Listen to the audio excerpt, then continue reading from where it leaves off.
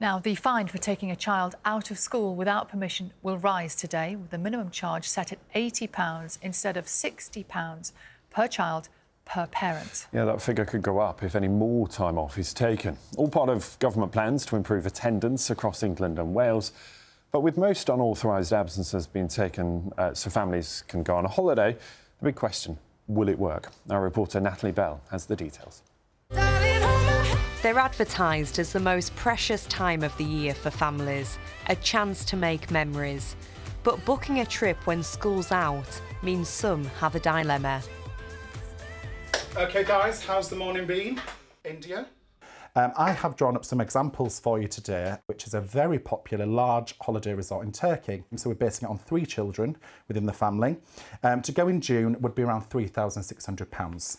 To go first week of school holidays, so end of July, would be looking at around £5,600. So that's £2,000 more for them to consider. So we are seeing calculations being made in store and deliberations between families as well. Fines for unauthorised absences from school will rise from £60 to £80 per parent if paid within 21 days. That increases to £160 if paid within 28 days. So it could cost a 2-parent family with 2 kids £320 in fines for having a cheap week away. We were looking at Turkey for 2 weeks, all-inclusive. In the holidays, it was looking at nearly £5,000. And out of school, you can do it for like 2.5. And it's good for them, isn't it? As a teacher, I can't take my own children out of school, so I think the travel companies need to make a difference and stop hiking the prices up. Do you not think it, affects children's education? Does that not come into consideration? A couple of days wouldn't hurt. I mean, during lockdown, we were all teaching them at home and seemed to do a good job, so I don't think a couple of days matters.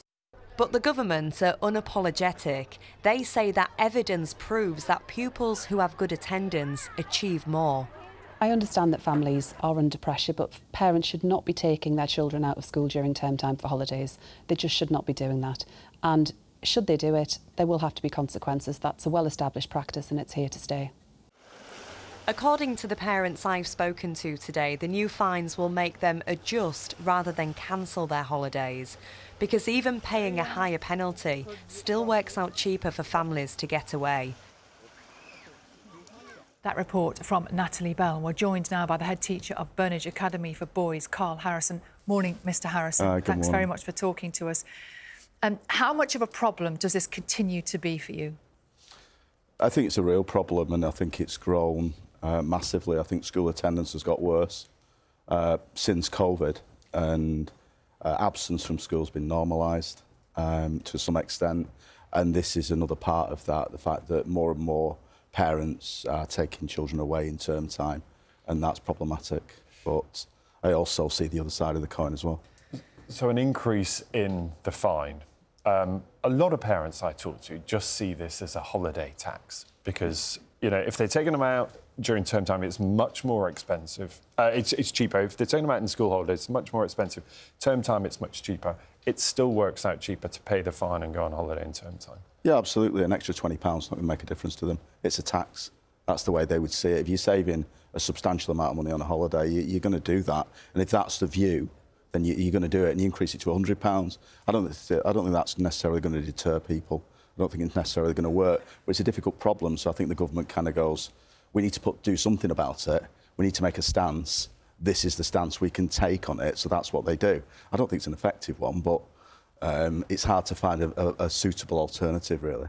And going abroad during school holidays can be, at the moment, phenomenally expensive. And I wonder if some parents might argue, well, this is our only chance to all be together as a family for a week. OK, you might miss a week of school or a few days of school, but maybe this family time is more valuable considering, what we've all been through the last few years.